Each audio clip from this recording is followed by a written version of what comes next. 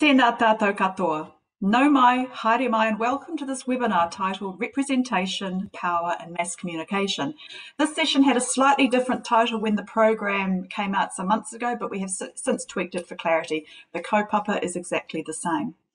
My name is Dr. Atakohu Middleton, and I'm a journalist and senior lecturer in the School of Communication Studies at Auckland University of Technology. Now, some housekeeping before we get underway. There are some rules for interacting, as you can see on the screen. Now, as the discussion unfolds in the next hour, you're welcome to send questions through, make comments and share links, and we will address them later in the session. Now, I would at this stage like to thank two people whom you can't see, but who are very important to this enterprise, moderator Jared Nicol and our tech support Charles Rolliston, for keeping the technical side moving today. An online webinar of this scale is a major feat. We have had precisely 1,122 registrations for this webinar.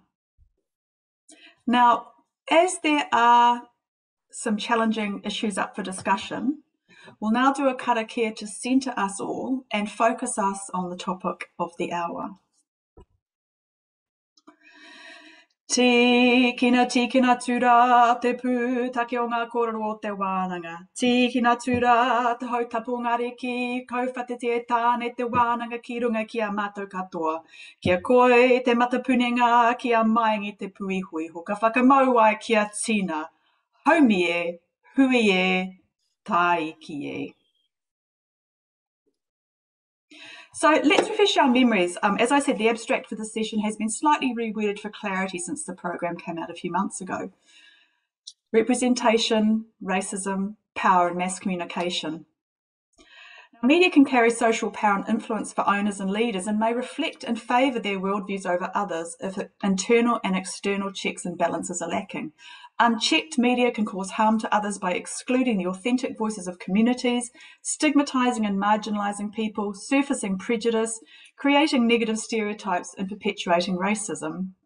The internet has amplified the issues around representation and power in mass communication, with users being able to access all forms of digital communication. Algorithms delivering what readers have preferred to view in the past can play a role in amplifying misinformation and disinformation, increasing prejudice, and creating conditions that increase inequality. So what does it all mean? How do people keep themselves informed but safe too? What responsibility do media companies have to acknowledge and counter the prejudices that may lie within? What are some of the solutions? I'm delighted now to introduce you to two people with a wealth of knowledge on these issues. Carmen Parahi is a senior editor at Stuff and was the driving force behind the media company's historic 2020 apology for its many decades of misrepresentation of Māori. Carmen runs Stuff's Po Tiaki section, which focuses on stories from and about underserved communities. Last year, Carmen was named Editorial Executive of the Year in the Voyager Media Awards. Carmen is from Ngāti Kahungunu, Ngāti Hine, and Orongo Whakaata. Tēnā koe, Carmen. Tēnā koe. Dr. Rawiri Taonui is an independent writer, researcher and advisor on Māori, Indigenous and intercultural human rights, equity, diversity and anti-racism. He was Aotearoa's first Professor of Indigenous Studies and, during the COVID pandemic, has undertaken extensive quantitative analysis of its impact on Māori. Rawiri is on the Human Rights Commission's National Anti-Racism Task Force. Rawiri is of Te Hikutu and Ngāti Korokoro, Te Kaputai and Ngāti Parahi, Ngāti Rora, Ngāti Wheru and Ngāti Taonui. Tēnā koe, Rawiri. Now, to start, I'm going to ask each of our speakers to speak to the abstract and then we'll see where the hour takes us. Carmen, I'd like to start our kōrero today by turning to you. This kaupapa, representation in mass media, is something that you've catalogued over many years. In your mind, what responsibility do media companies have to acknowledge and counter the prejudices that may lie within? E tua nau whakaiti nei raro I arangi nui runga I a papatua nuku e titiro ki ngā puke whakahi, ngā wae ārohe me ngā tini uri o tāne mahuta, ngā toka tū moana. Kei aku nui, kei aku rahi, e te ti, e te tā, tēnā koutou katoa. Mai rā e te rangatiri te rawiki tā wera Gardner me tōku whaia marina ropihan ni shasha o ki oki ki ngā matua tipuna. Ko kai whakahaere o te hui nei ko Iridani Baikaroa ko Heather Came, he mihi nui tēnei kia kōrua. E hoa, ko Atakohu me Rawiri kia kaha, kia maia, kia manoni. Ko Ngāti Kahununu, Ngāti Hene me rongo whakaata o kuiwi, ko Carmen Parahi ahau. So yes, I'm the Potiaki editor and actually of recent Potiaki matua at Stuff. Potiaki, contrary to public discussion in the last few days, Potiaki is kaupapa Māori. It was instigated a couple of years ago. So it is a kaupapa, it is a strategy within Stuff to focus on fair representation of Te Ao Māori.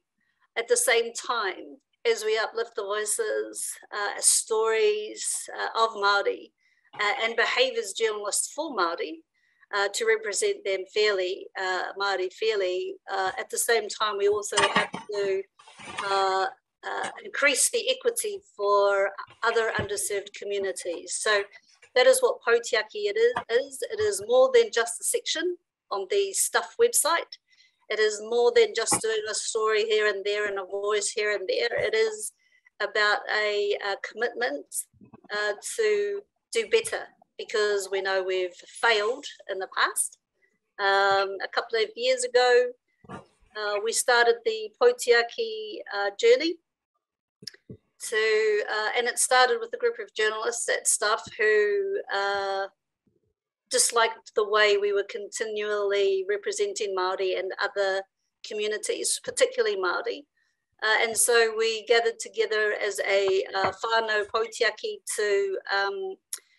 to work, approach our leaders for better representation of Te Ao Māori. And from that point came a set of actions. Part of those actions was a tā mātou pono, our truth, which was to investigate Stuff to find out what we'd done and how we'd represented Māori in our papers. So our papers are 160 years old.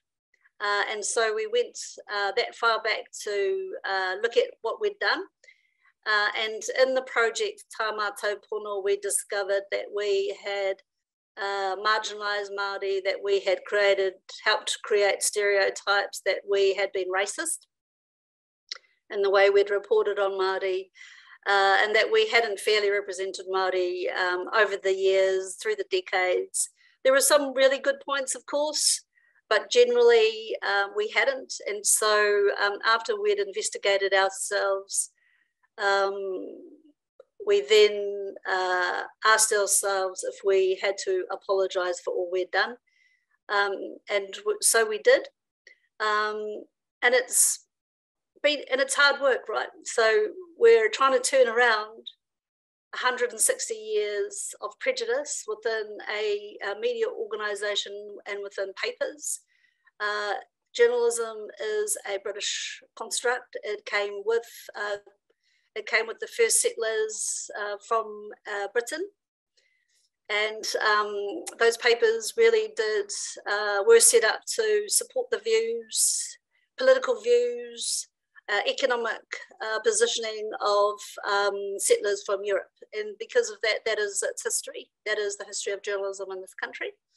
And so that's what we've had to work with. And it's hard these last couple of years because everyone wants the change to happen now.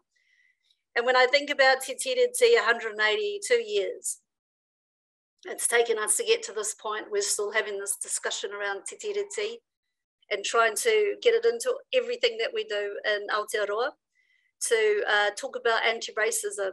It's 182 years since the treaty and we still haven't got to where we need to be.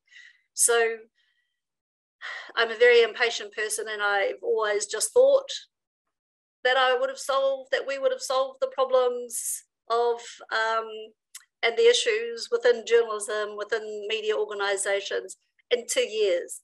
that's quite ridiculous of me to even think that. So what I realized is I can only do the work I can do now, and can only then pass it on to others to take up the challenge as well. So it is really just understanding that we only just build on the work of everybody else. So I only build on the work of people like Wena Harawira, Tini Molyneux, Derek Fox, Whai Ngata before them.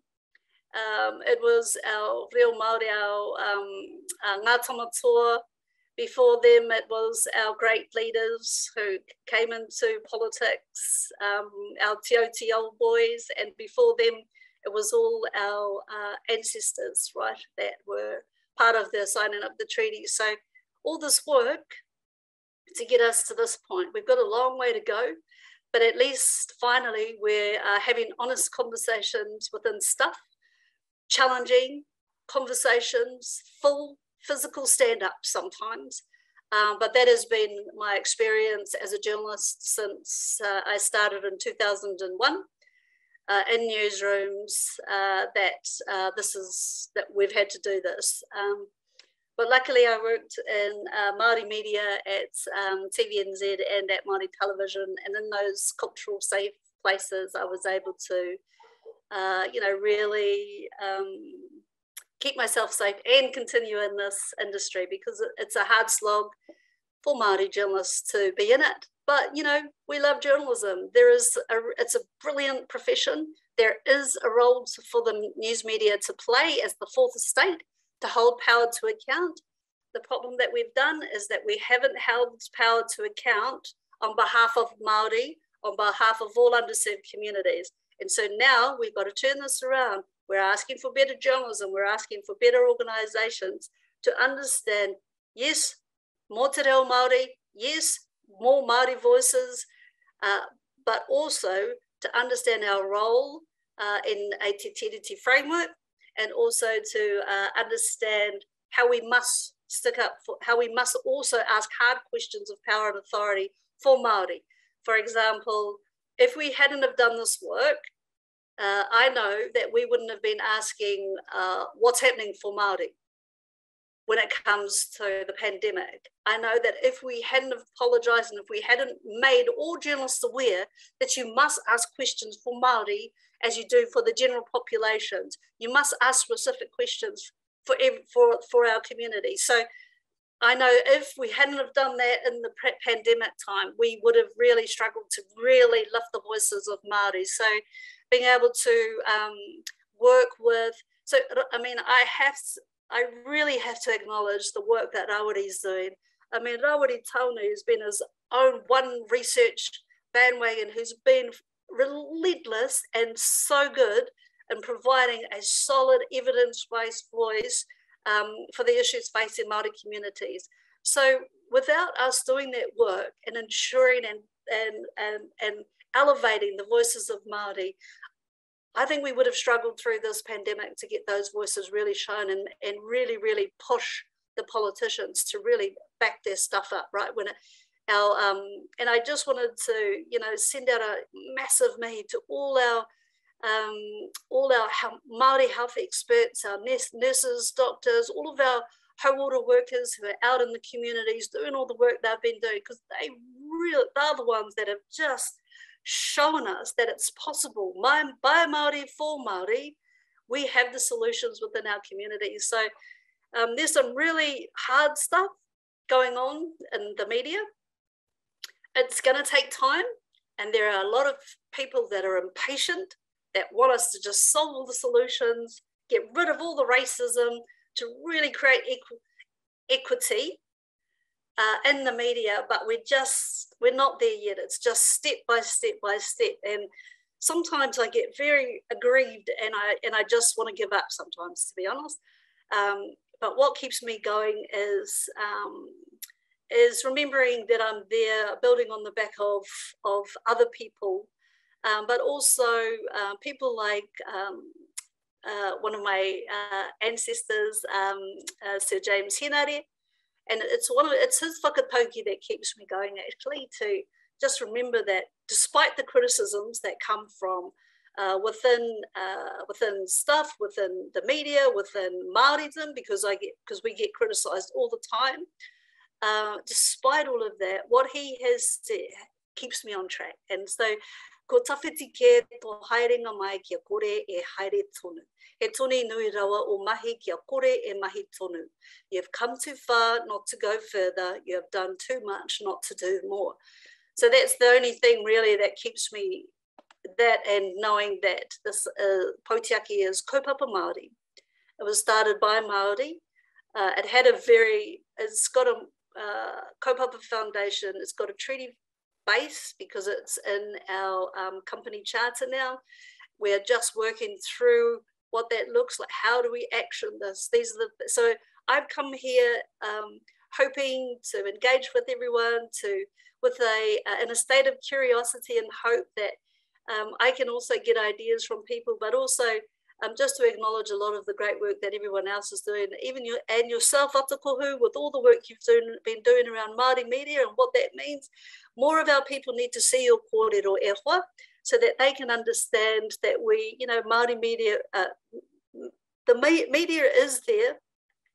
It has a very strong role, and I believe in the high ideals of journalism, but I also believe we can do better when it comes to representation. So there's much for us to talk about today, and I better shut up because I'm taking over Rawiri's time. He always has a lot to say, Rawiri, so I'll just hand over the baton. Arawe, Carmen, arawe e hoa. Rawiri, to you now. So when you ponder the issue of representation, racism, power and mass communication, what springs to mind? And there's always one that never turns on his microphone. I was just practicing. Tūtahi, e mihi kawaki ana ki ao koutou, toropu mana whakahaere, whakatū ana tēnei wānanga, te kaupapa e whakaara, e whakakore, te kaikiritangi roto i te ao o te pānuitanga.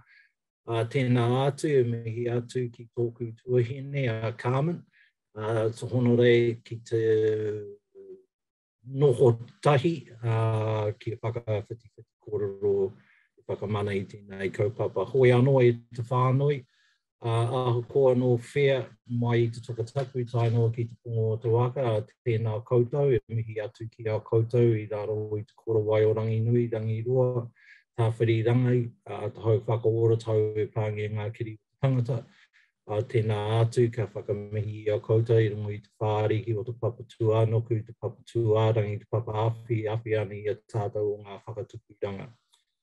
Tēnā ka mihi, ko mihi atu ki au koutou i roto i te reo o etahi o ngā tūpuna, e hi ana au ki te whakamihi a koutou i roto i etahi atu o ngā reo nunui o te motu nei.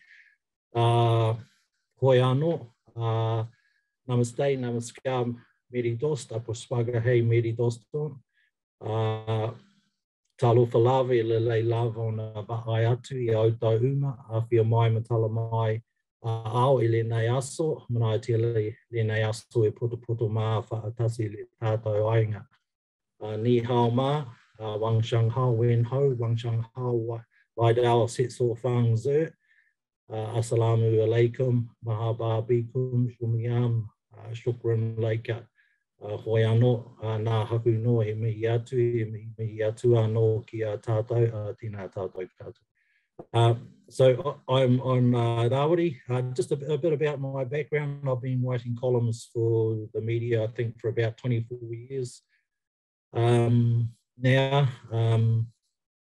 Along the way, I won 3 media awards. My primary experience with media racism really came at a personal level. So at one time I had a weekly column for a particular newspaper, and there was a change of editor, and the new editor didn't like my stuff, so I got a message that my column would be terminated, and I had a month's notice, so I left pretty much straight away. But it just so happened that Journo from that newspaper quite liked my columns and suggested I pop them into the media awards. So I wrapped up 3 or 4 columns. I think that's what you did in the day, and I popped those in. And then the media awards were on a Friday night at the casino in Auckland. And my wife's a really keen Warriors supporter, and they were playing a big game on the Friday night. So I had to sort of choose between the rugby league or the awards. And since I was just starting out and I was only like 2 years into my first lectureship, I thought, well, you know, that's not really going to work out. So I went to the rugby league instead. And then the following morning, I obtained a copy of said newspaper I'd formerly been writing for, and looked up the winners for the media awards. And there was this nice piece, you know, we had 13 winners and there was a list of names, and I wasn't on the list of names. So I thought, hey, good choice. I went to watch the Warriors have a great win on Friday night. The following Tuesday, I received my award in the post, and I'd won the section in those days, best columnist on the human condition, and I ended up as joint runner-up to Paul Holmes as columnist of the year, which was pretty amazing. So I went back to the original article, and where it said 13 winners, and then I counted the names, and there were 13 winners but only 12 names, and I realised that my name wasn't included because they'd only just fired me. My other experience in the early days of writing columns was I'd get a steady stream of hate mail, mainly through written mail, and I used to, my main strategy for dealing with that was actually just to throw them in a box, and when I was in a good mood I'd pull them out and read them, and some of them are quite humorous, you know, like one guy used to write to me anonymously on a regular basis, and he'd have my column in his letter, and it was really funny because he used to screw it up and then flatten it out and fold it, and it would have these big weird marks on it. And in about 2009, I had a phone call from my vice chancellor at Canterbury asking if I would, you know, they'd received a complaint. And I said, oh, what's that about? And he said, oh, you wrote a column saying Māori First World War veterans didn't get the same support when they came back from the war as Pākehā war veterans. I said, yes, that's correct. I did write that column, and that is an historical fact. And the Vice Chancellor's office said to me, well, we're going to write them a letter about academic freedom and things like that, and just wondered if you would do the same. And I said, well, no, I'm not going to be able to do that. And you know, the guy said, oh, why is that? He was a bit taken aback. He was a bit surprised. And I said, well, the thing is I get a regular stream of hate mail, and if I was to start writing back to everyone, then you'd be paying me to write letters to racists, and it would be quite time consuming. And so the person I was speaking with said, oh, is that for real? I said, oh, well, I've got a box here. I said, and I put my hand in the box and pulled one out, and I said, oh, here's one. It says, F you Black Sea. And then here's another one, your ancestors were all cannibals, which is actually quite true. I'm named after a cannibal, and you know, he's tall, handsome, good-looking cannibal. And you know, and so on like that. So I said, you know, respectfully, I have to decline. Now, with the sort of developments that have come along in terms of stuff, and the wider recruitment of Māori journalists into the media generally, you know, it's Niwa Hurihanga Nui at TV1, Tarina Kōwhai at News Hub, Maxine Jacobs at Stuff, and a whole range of others. We're now sharing the racism, so I get a bit less of it. And you know, I just really like to thank Carmen for her efforts in that regard. I still am a recipient of that stuff, particularly during COVID. There's been a pickup. I made number 13 on the COVID crimes against humanity hit list, where we're going to be arrested and put on trial, and some of us hung. I was trying to break into the top 10, but the next time I saw the list, I'd actually been demoted to 20. But at least I was off the dreaded 13, I guess. But we've had to sort of put in a bit of security in that. We have had one visit at home from someone where we had to deal with just before Christmas. So there are all those kind of general things to monitor at a personal level. But as I said, it's wonderful to have that shared more generally amongst Māori journos around the motu. I don't feel so lonely. But those are all a sort of issues that just come with part of, being part of someone who participates in the media from Māori point of view. I went on later to win 2 other media awards, but I was made aware in 2008 and 2009 that because I wasn't a professional journalist, that there were moves to dismantle what they used to have in those days were Pacific Columnist of the Year and the Māori Columnist of the Year, because the last 2 awards I won were in the Māori category. And I was at an award ceremony in Wellington, and it was made known to me that people were very happy with that, and that's one of the things they were looking at. And ultimately, those awards were disestablished, I think, at about 2010. But with the regular races flattery I get, I still realise I'm doing a good job, so I'm not too bothered either way. My most recent one is I had an email from someone saying I'm a retired lab technician, and with respect to COVID, you're not a real doctor. You're an arts doctor, and so on and so forth. And I just wrote back a short reply and said, well, it's interesting that no one says that about Michael Planck or Sean Hendry. One's a physicist, one's a mathematician. But you are correct. I'm not a medical doctor, and I can't diagnose the rash now proliferating across the back of your neck. But I can diagnose and recommend treatment for racism. So I recommend that you isolate at home, take 2 30-minute doses of Te Reo Māori each day, and undertake a rapid anti-racism test, and not leave home until such time as you test negative. Thank you. Hoi anō, I'm happy to engage with the questions and offer what I can where I can. It's a real honour to be here and discuss these sorts of issues, which are really, really important for our society as we move forward, both in terms of Te Ao Māori, but also in terms of our greater emerging diversity. Hoi anō, ka mihi ka kua nā haku noa atu tēnā tātou.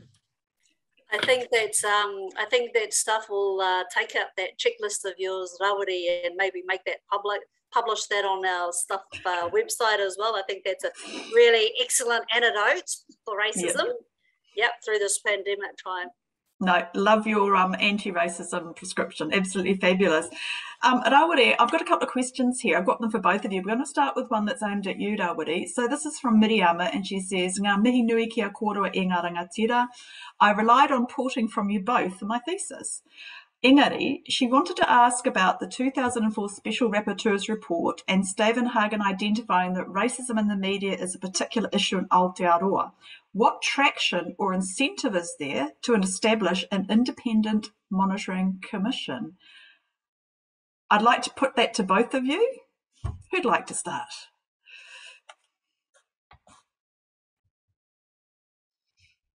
It's a tuakana.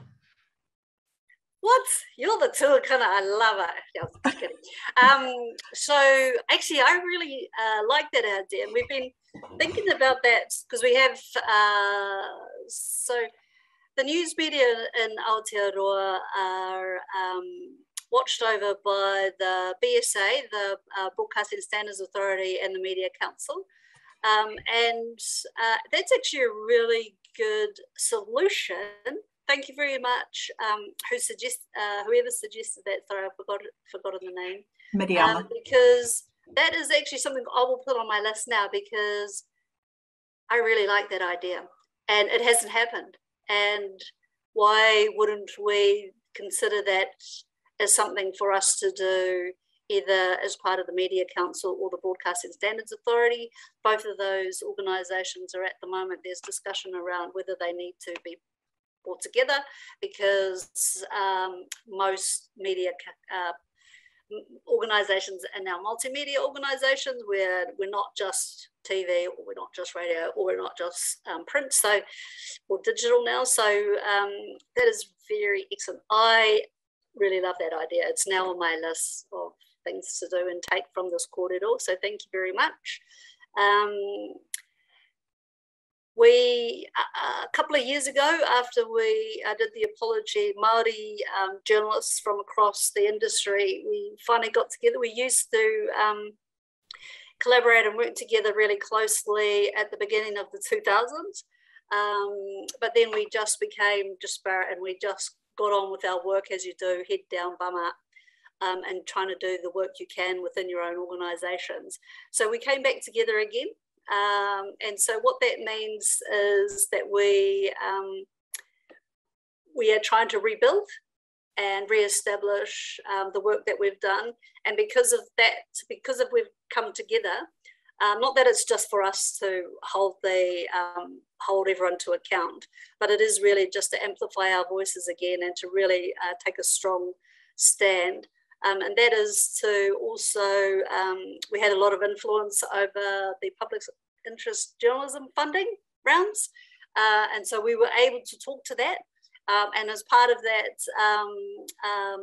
Parahi from Massey University, we were able to create a report that they just put out this week. So I can send that put that into our kōrero today as well, the link to it, so that you can see some of the suggestions that they made around what we could do to improve representation and deal with racism in the media sector.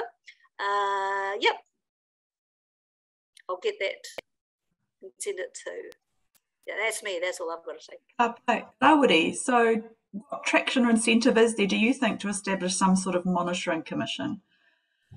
Yeah, I think there's probably it's a good idea. There's probably two options in there. One is to have an independent, standalone body that might deal with complaints around racism. The other one is to, inside those existing structures like the BSA, is to restructure that in terms of a mainstream and say perhaps statility or multicultural stream. One of the things I'm quite keen on is creating a korowai that marries issues of racism against Māori in the media alongside racism against other ethnic groups like the Chinese Asian community, the Indian community. You know, we saw New Zealand First have a good go at that just before the last election, and also the Islamic community. Sometimes in these initiatives, we have a bifurcation between Māori as tangata whenua and kind of everyone else on the other side.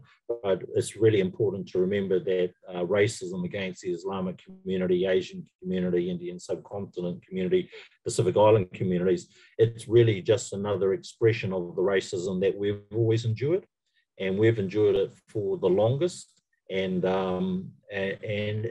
more intensely, particularly during the times wars and things like that. And we would be stronger if there was a coming together of those energies and understandings and going forward.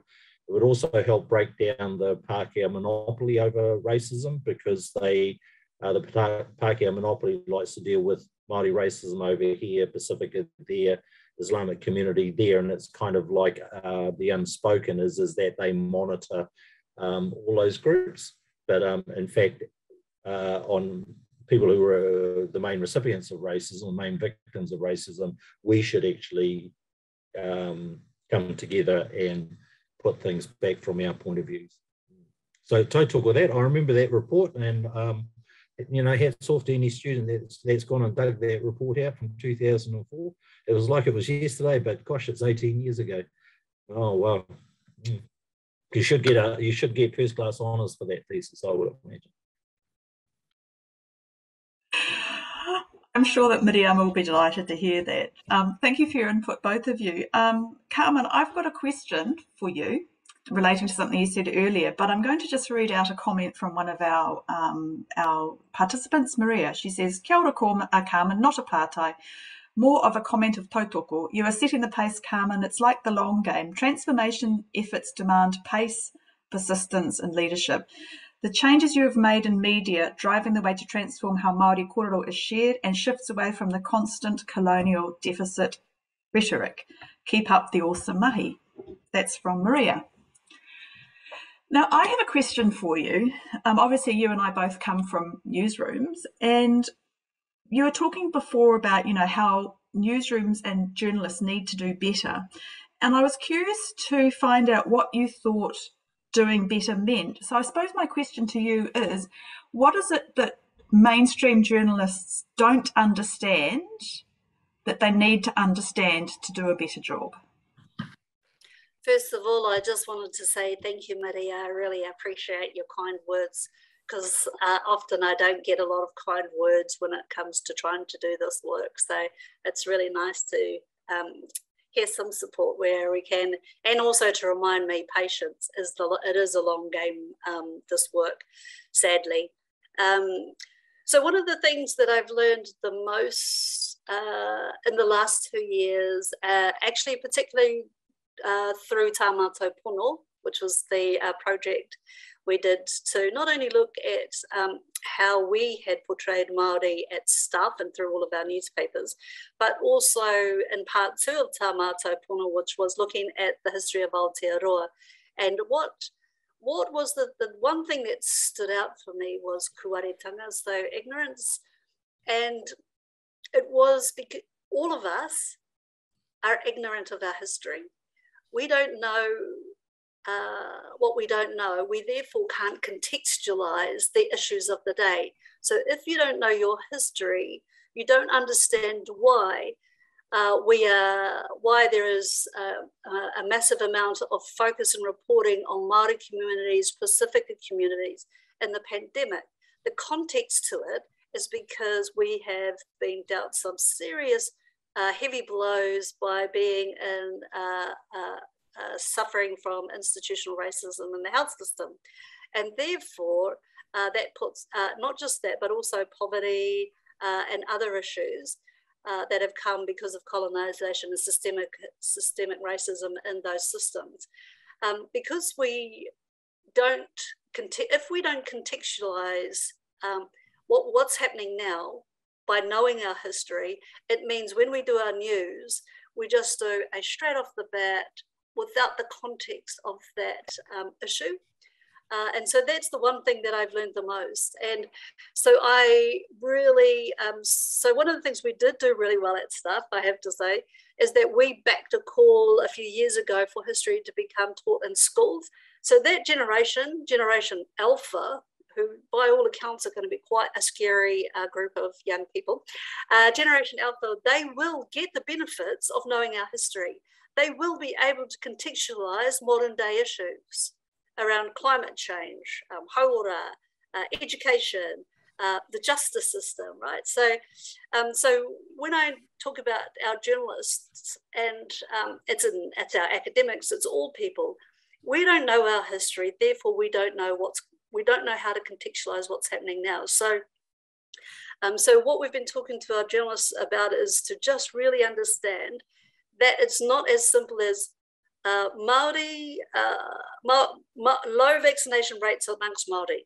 Oh, they're lagging. We could have been reporting like, oh, they're just lagging. Māori are lagging.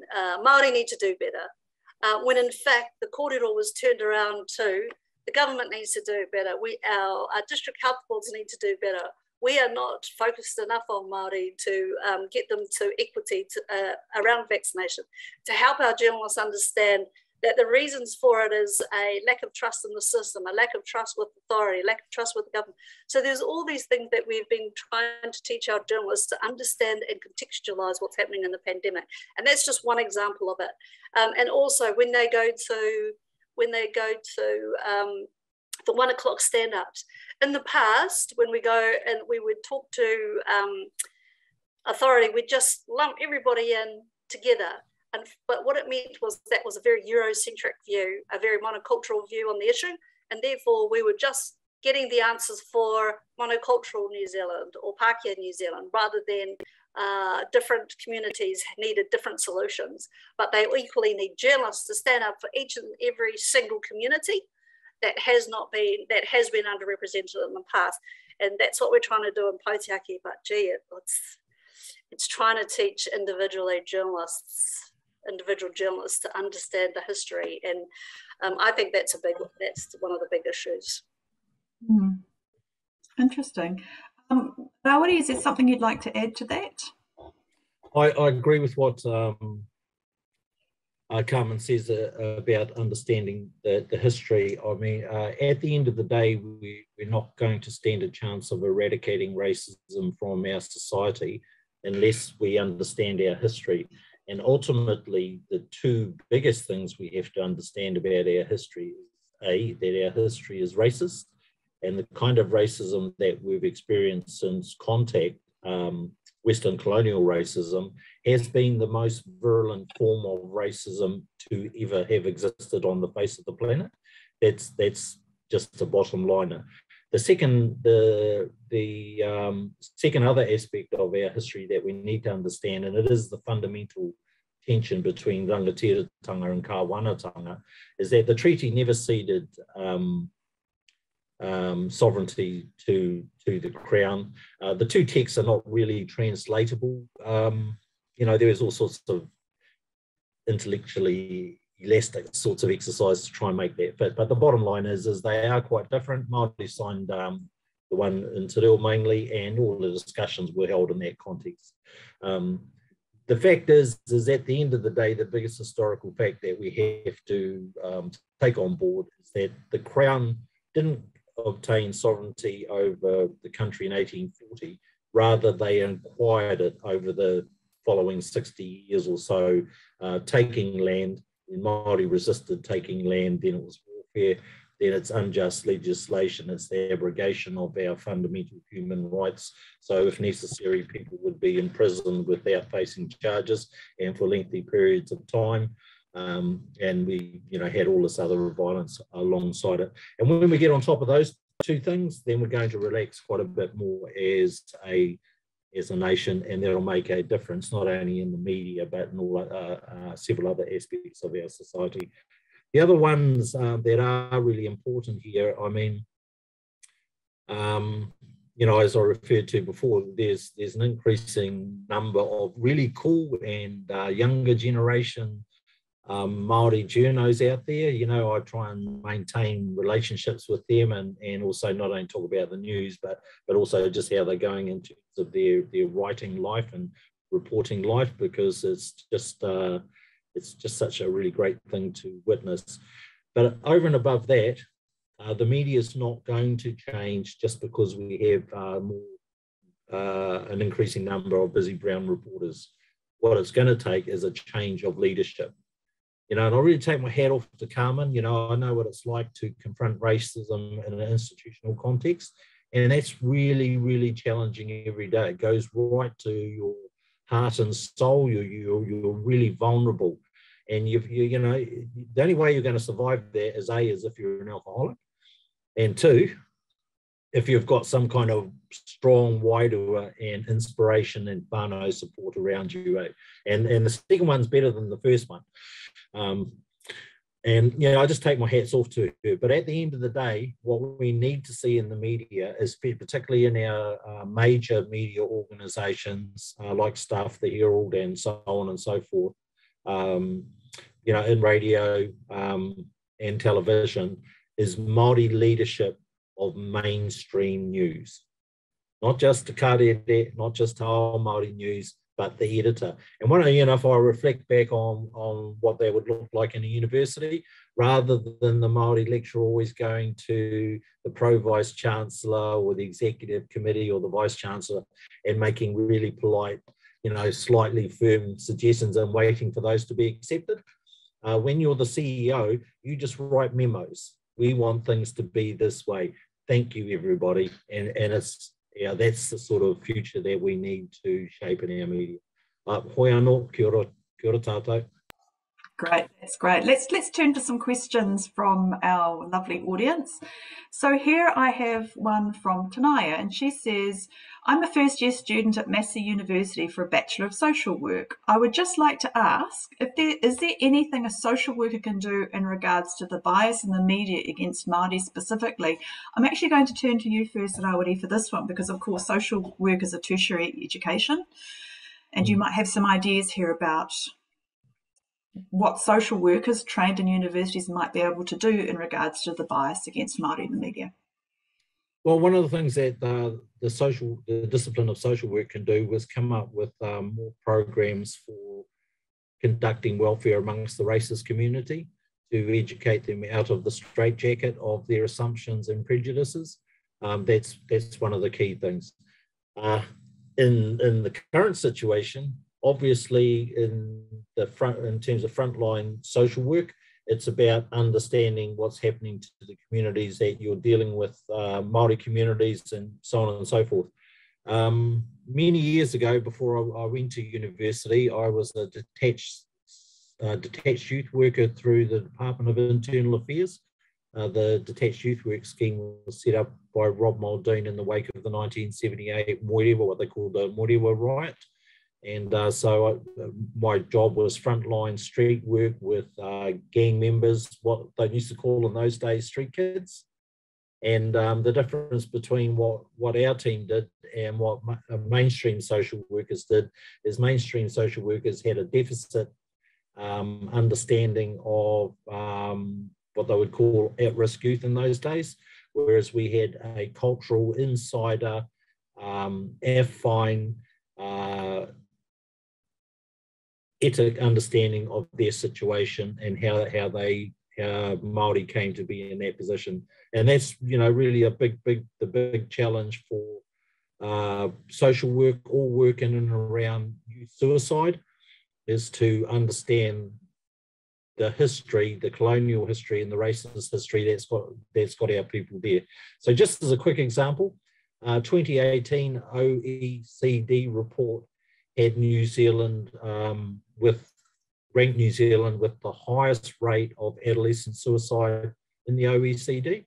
Now, the reality of that is, if you extracted the Māori statistics from the national statistics were only average in the OECD. It's the Māori statistic that was the worst in the OECD. And it was because of our proportion of the population just push the national figures, to that far end.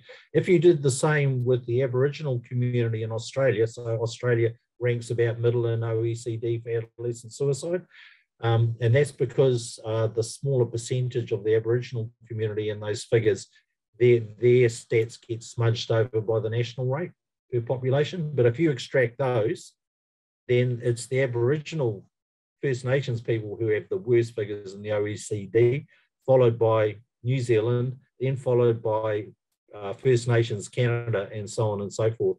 And social workers need to click on to those sorts of realities and why those realities exist, rather than this person's got a mental problem. They haven't got a mental problem. Our society's got a racist problem. Sort of. Okay. I've got a question for you, Carmen. I'm just looking at the time and thinking about turning the discourse towards what we know has worked. So just linking back to what you said, Carmen, you talked about that people are ignorant, they're kuare, and they don't know what they don't know, and they tend to leap for stereotypes and crass generalisations. So in terms of your work in the media, especially in the last 2 years, what, I suppose, success stories have you seen in terms of people's attitudes changing? Can you give me some idea of what sort of processes have you seen people go through? Because for a lot of non-Māori, we know that they find it very confronting to confront their own racism. And I know, because I spoke to one of your reporters before the apology, that a lot of the reporters who are looking at the stories of the past were quite shocked by what they found and felt terrible about it.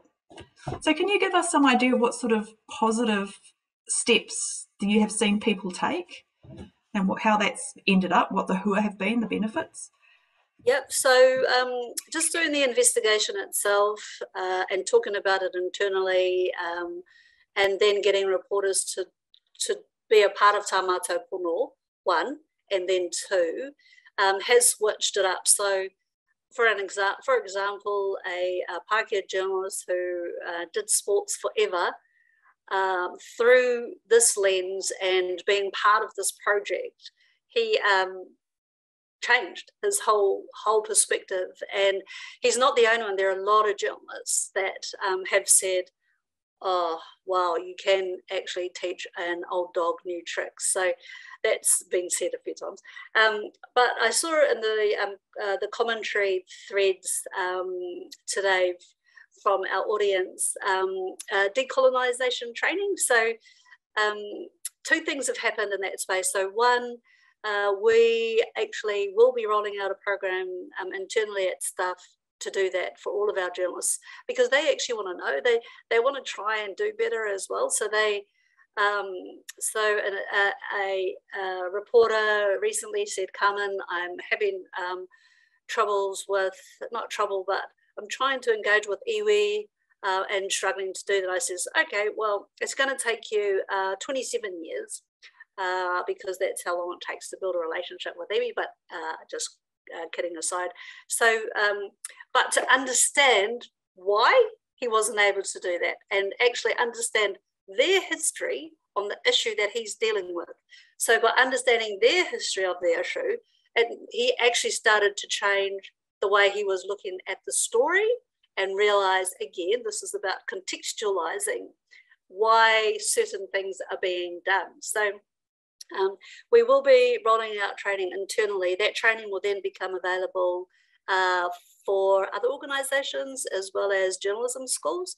The other part is there is training being undertaken. So that Whāriki report that we've put up there, that is also being made available to all media organisations to get funding through the New Zealand public interest journalism funding. There actually you actually have to have a Māori media company come in and support their work in that space as well. So there is actually a lot of education and development going on internally. We don't, and you can actually just physically see the shifts going on everywhere. It's going to take time. We're going to keep stuffing it up, right? So I make mistakes. We make mistakes at stuff, and we try to apologise for it as soon as we can, when we can. But I think that is why there's just so many little shifts, so many big shifts going on, and I don't think people really fully understand that is happening. It should have happened a long time ago, but sometimes things it's all about timing. When the stars, moons, planets, when the maramataka aligns, then we're good to go. So there is a lot of good stuff happening, but it is taking time. Thank you, Carmen. Rawiri, so in your experience working in this anti-racism space, what sort of positive shifts have you seen on a societal or an individual level as people come to terms with their own racism or their own thoughtlessness, perhaps? Well, I could just say at a personal level, obviously what stuff has done is landmark. It's put a line in the sand, and it's really awesome to see. The recruitment of young Māori reporters, more broadly across mainstream has been really great. But I also have some relationships with different reporters who are Pākehā and who are much better than the Pākehā reporters you used to get 20 years ago. Generally a little bit younger, but really talented, skillful writers and reporters, but also have a much broader understanding of the racism that abounds. So that's really encouraging. A couple of other things I think going forward, obviously, I'd like to see more Māori CEOs. So send the whole crew an email saying, please take Friday off and have a special long weekend, come back on Monday, decolonise. Thank you. But some more practical things that we can do, like during COVID, we've seen different media outlets produce fact-checking stuff. A really good initiative in the media would be material that fact-checked racism in the history of our country. And it would be more powerful if that was formed in terms of a partnership between journalists, but also people that are part of civil society and at the front line of those kind of things in the community. One of the problems with the misinformation, the counter-misinformation effort, is that, Stuff's had its fact-checking, I think, Radio New Zealand, but it's kind of isolated from civil society, so it's not really gained enough traction, and we're not being nowhere near as broadly organised as the COVID misinformation spreaders. But something around racism and via a partnership, that would be really awesome to see. Kia ora mai tātou. One thing we haven't really talked about, and I apologise, we should have maybe have talked about this earlier, was with the media, we have to abide by a set of rules, regulations, and we have to stick with that, right? And we're trying to improve that space. But what we haven't talked about is social media and the massive impact that has had on racism as well. And that has amplified the racism towards Rawiri, to a lot of our journalists as well, to myself. And that racism as well as, and the prejudice. So in our Potiaki team, we've got two wonderful reporters who both have disabilities. And, you know, we received an email from someone who was just nasty about raising up the issues of disability. So, and we've got a lot of that stuff around in our social media. With that, there's no checks and balances in there. There's nothing to stop the racism and hate that comes out towards our Muslim community, towards our Māori community, our wahine Māori, who have been really vilified, and Rawiri as well. So that is a really big issue. There is there's no checks and balances on social media, and that's really where we really need to focus, which is what Rawiri was talking about, where we've actually started to fact check a lot of the stuff, misinformation coming out of social media. Disinformation is the biggest one.